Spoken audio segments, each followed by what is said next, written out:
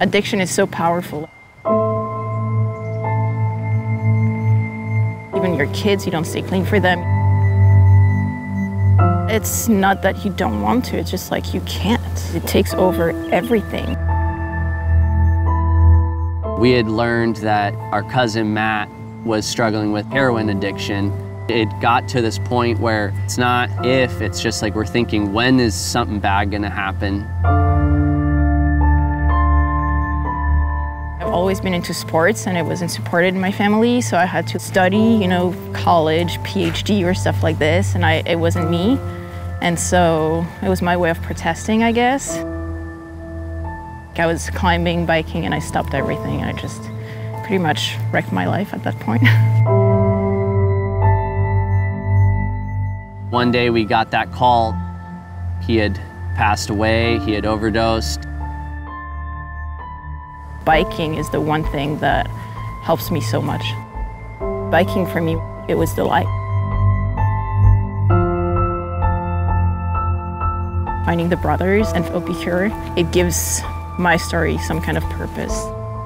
I was working in detox, I was seeing all of these stories of people that were struggling, and then we were hearing it firsthand with our cousin Matt. I thought, okay, we gotta try to do something to help.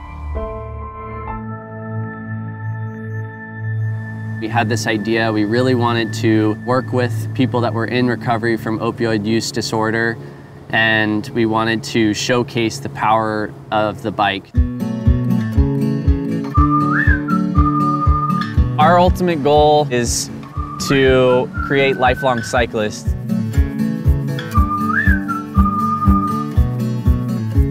The bike has been such an effective tool in our lives, taking us all over the world. And so we kind of just got to work. We built out a really strong team of doctors, started working it into my treatment when I was working at the detox unit. And I'd say to someone who was struggling through their detox, I'd say, what about the bike? Do you remember riding the bike? And it was like this light bulb would go off. They'd smile and they'd remember. They're like, yeah, I remember riding a bike when I was a kid.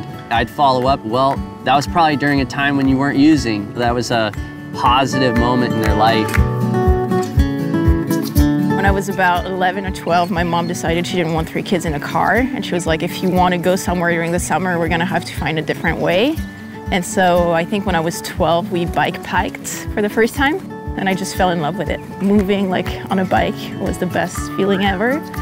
And I got a book, same thing, same age, about a family traveling the world on a bike. And I was like, that's what I want to do in life. Immediately, we just knew Lucy was like the perfect first person to kind of, trailblaze this idea of ours to showcase that it really could work. So that was how we kind of joined forces with Lucy. She grew up, bike packing with her family. These were all really cool memories for her. And I was like, okay, let's bring that bike back into your life. Let's take you to these events. Let's get you into this community. That transformation really was cool to see.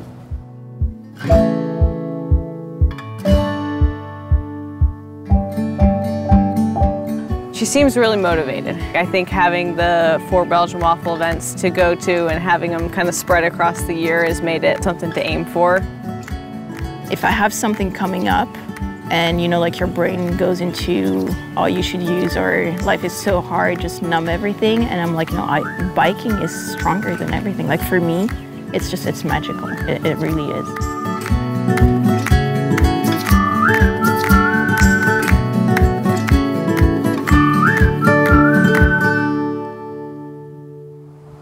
I mean, everything's a bike race, right? You're just trying to get to the finish line. Whether it's you're at Belgian Waffle Ride and you're trying to finish 137 miles with, your new closest friends, or you're struggling with an addiction, you still have to get to that finish line, and you still have to, fight each day or each pedal stroke, and it just, you're just trying to get to the finish. Your brain, your head is like, don't do this. Why are you doing this? You can't do it. The feeling you get at the end, I thought I couldn't do it, but I did, is the most amazing thing. I finish and I'm like, oh yeah, that's why. A bike race is the same as recovery. It's if you can do it, If you want one stroke after the other, one day after the next, if you do it, if you don't stop and if you go in the right direction, you're gonna make it. It's something that can change anybody's life, really. If you get onto the bike, the doors just start opening.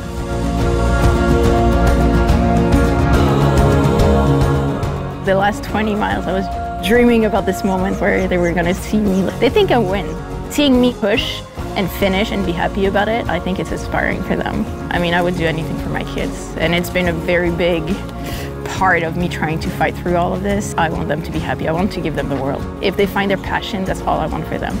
Something that makes you stronger, something that makes you want to wake up the next day, that excites you. The fact that now I'm part of this OpiCure Foundation, it really gives me a purpose. It's just like, if people can hear this and try it and come bike with us, it's gonna help them, I'm sure, like positive, 100%.